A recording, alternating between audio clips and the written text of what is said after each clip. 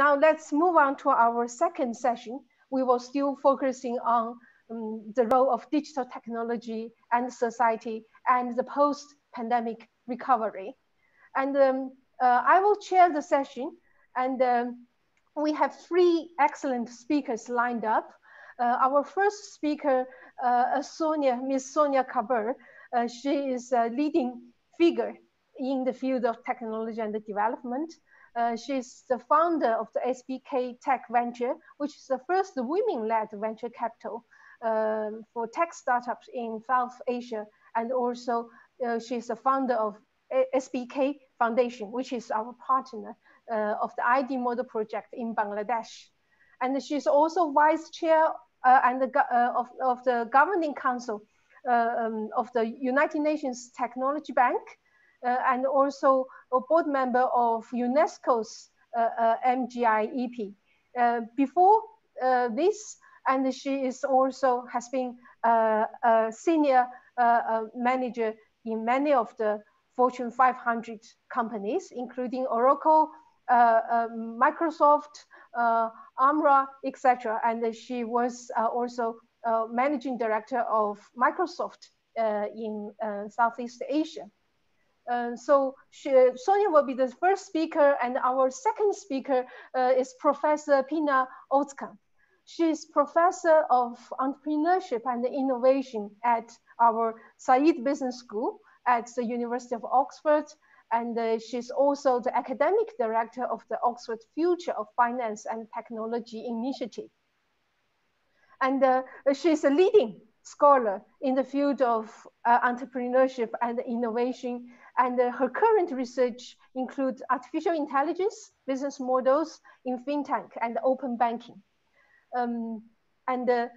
Our third speaker is also a great honor. We have Richard Alex Riro, and he is a senior economic affairs officer at the United Nations Department of Economic and Social Affairs based in New York. So where he is responsible for science, technology, and future research.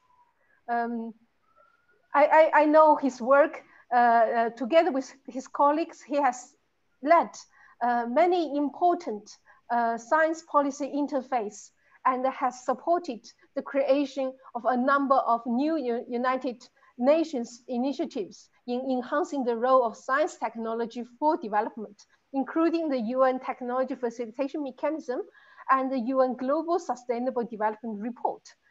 So it's a great honor for us to have all these three distinguished experts today with us in this session to share with us their experience and their wisdom and their research. So Sonia, now the floor is yours. Thank you, Xiaolan. Thank you very much. Good morning and good afternoon.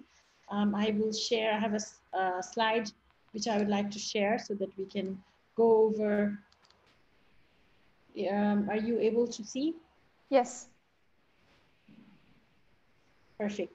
So I'd like to talk about the digital ecosystem. I am a technology professional trained in technology, and I'd like to represent two of my entities and say how we're looking at the digital inclusion model for the developing country. And a little bit about our logo. As you see, SBK logo is that red circle. A lot of people ask me what that means. It really comes from these three components, which we feel are very important part of the digital ecosystem. Is the first circle is the ecosystem, the dots make what is digital, and then the empowerment collected together. So I always like to spend a little bit of time explaining what our logo means. It's very true to the core of what we're trying to do. Moving on, today the topic that I would like to talk about is technology, inclusion, and bridging the digital divide. We feel that technology is an enabler. Technology can solve a lot of problems. It can have huge societal impact if we are inclusive and we bridge the digital divide. Currently, 50% of the world, so of the 7.5 billion people, 4 billion people do not have internet or do not have connectivity. And in order to be connected, in order to be inclusive, we know that the device and the connectivity go hand in hand. So how do we solve for that digital divide is what we will be talking about. And I'd like to uh, break the presentation or how I speak into three parts, which honestly will be driving what we feel in our part of the world is the digital inclusion. It will be the digital acceleration. And we've seen a little bit of a glimpse of the digital acceleration post-COVID. One of the positive things, it's hard to say it like this, but the truth is one of the positive things that COVID brought about was the accelerated digital transformation. Very, very traditional sectors like education, like health, like the banking sector were forced to embrace a digital solution as they were not, everybody was stuck at home. People could not go out, children could not go to schools, universities, and we saw what happened globally. It was a global phenomenon where education embraced technology. I worked for Microsoft for many years, and we've been trying to crack the world with saying, please embrace a digital platform, but we were not successful. COVID was able to do that. So that signals that yes, the world is ready for embracing a digital transformation in an accelerated way. The transformation that was brought about by COVID in a few months would have taken years had COVID not happened for the industry to go and embrace what was given through the tech piece. The second thing that will, with the digital acceleration, we will see that there will be explosive growth, because what will happen is people have now, they are now beginning to look at things differently. They're solving problems differently. Technology is just an enabler that sits under whatever process you have, whatever vertical you run, be it a farmer, be it a school teacher, be it a doctor, any vertical you name, especially in the developing countries like ours, in the least developed countries, technology will be able to become an enabling factor in driving an explosive growth.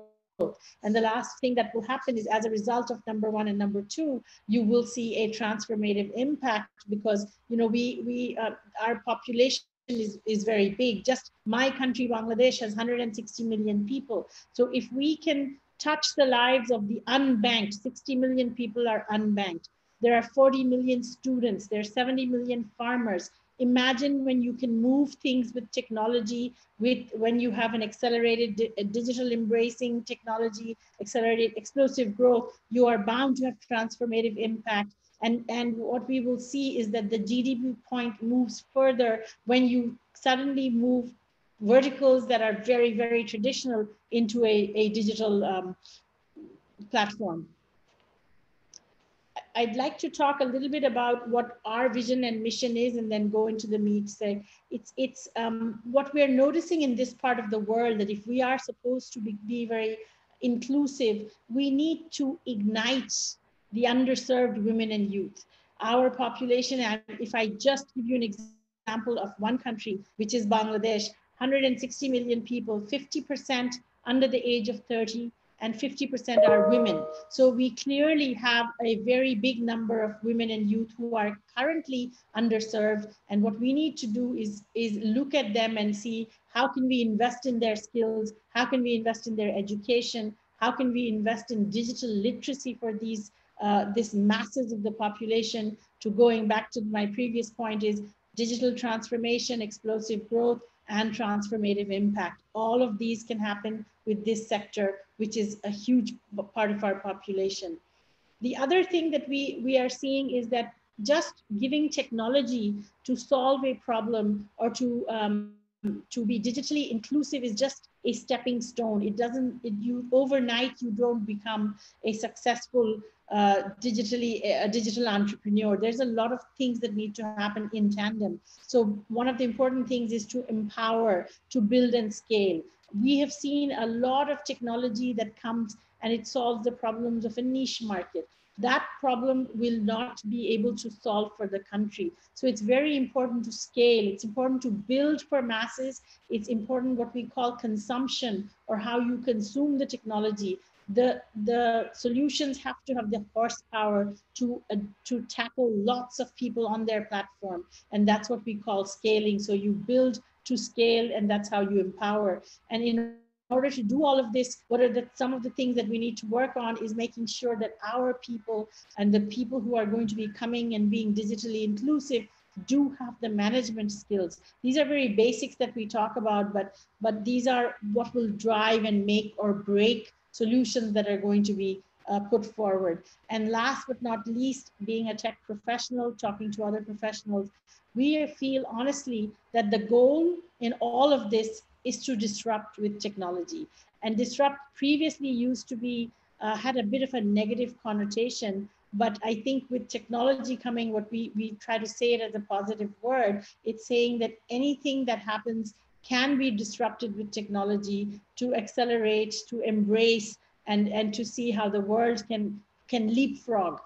Just to give you a very small example, I was living in Silicon Valley when the cell phone technology came out, and in Silicon Valley at that time, we only had cell phones to talk to each other. The texting had not come. The technology was not readily available at that time. I was visiting Bangladesh, and one of my friends just told me, send me a text message. And I said, what is a text message? She said SMS, and I didn't even understand what that means because we were not used to that in the Valley.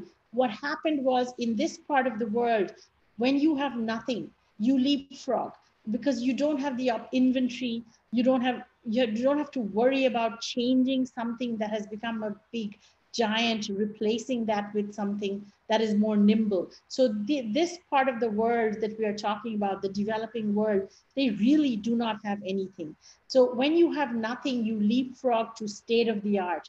The technology is changing daily. People are there's innovation going on at faster than the speed of lightning because people are trying to solve problems. COVID has made that much easier because people are looking at technology seriously. And now the question is, how do we get the best?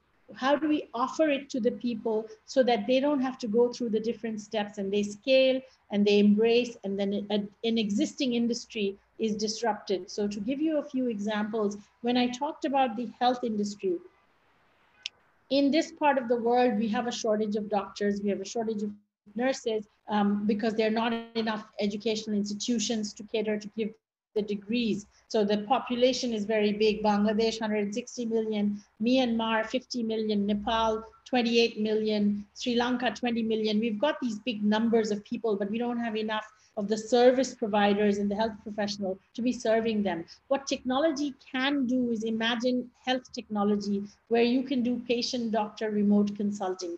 We have a few startups that are doing very well. Post-COVID, they have accelerated. Their numbers have just shot up because not only do they have local doctors on this platform, as I said, we have a shortage of doctors. So a local doctor will not be able to give time to a patient doctor remote consulting when his chamber is full of real people waiting in line.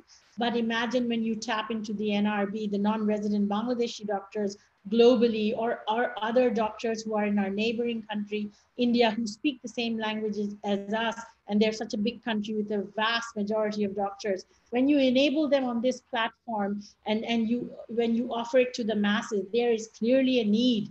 There is a demand, but there is no supply. But what technology can do is it can meet the demand and offer a service that people actually want to pay for. Medical, seeing a doctor is a very important part of most people's lives. So these are things that technology is doing. It's not only bridging the digital divide, it's making the boundaries disappear. You could be any place, anytime, anywhere, and serve someone real time. So that's what the beauty is, and that's how you disrupt existing industries. Very similar example you have seen with education that I talked about. Another very, very traditional industry that is going to be disrupted is the legal industry. Everybody knows about court cases, going to court, visiting court, having these hearings. That has also started to go online, which people have realized that you actually do not need to be face-to-face to get a transaction completed or a court hearing done. And then also finding lawyers. It's like these apps have now come up where it's like an Uber of lawyers, an Uber of doctors, an Uber of educators. So this is where the industry is going. We're saying that I need to know, knowledge is very important, right? So you need to know who is where, what service is being offered. And all of this is being made possible by technology. Um, the things that we focus on as a tech venture capitalist and our foundation is we're focusing on emerging South Asia. And emerging South Asia, it includes Bangladesh, and it also includes the countries I talked about, like Myanmar, Nepal, Bhutan, Sri Lanka. And all these countries are doing very well. If you look at their economic growth, 7 to 8% GDP, COVID could not stop them. And many people have asked us why. And one of the main reasons is the informal economy. The farmers that feed us, they're not tax-paying citizens, so they were not impacted. People still needed to eat even with COVID happening, right? So we saw that our GDP didn't fluctuate so many points because the informal economy that it kept boosting us. So we have high GDP growth, we have very high teledensity. We also are very densely populated countries. So we say that we have the demographic dividend, we have the density dividend because we're not very big, but we've got a huge population. And there's another thing that I like to bet on is that we have the data dividend. Data right now is the new currency. Data is electricity, data is power. Imagine if in our emerging South Asia, if I say 250 million people generating data on their health, on their education, on their legal services, whatever you have, if we can generate data on the kind of population that we have, we are very attractive to anybody who is in the technology space. So the economic growth is a huge positive for emerging South Asian countries, and their focus on inclusion and innovation, because these countries have realized that we need to leapfrog. The youth are our strength, 50% of we all have demographic dividend. So how do we harness this energy, which probably will stay for another 20 years when the demography actually starts working against us? So in this ride, we need to really leapfrog and look at innovation like we've never looked at before. And then we have a huge... Excuse me, Sonia, you have Yes. 1 minute. Oh, I'm sorry. And then there is impact potential that is very high and financially viable. So these are very important. This is the last slide I will spend time on. It is what we're now trying to do is democratizing. Technology has been done. Now we will focus on democratizing innovation. We will go from digital literacy to digital readiness, and we will go from micro businesses to impact techpreneurs. I don't need to show this slide. I would just like to show the last slide I have. And this is what SBK Foundation and Technology Hub is. This all brings it together because we are saying, let's bet on technology nationwide, set up these centers like the internet cafes of the 80s, and drive people with youth to embrace solutions that can help them be a digitally accelerated platforms. Thank you.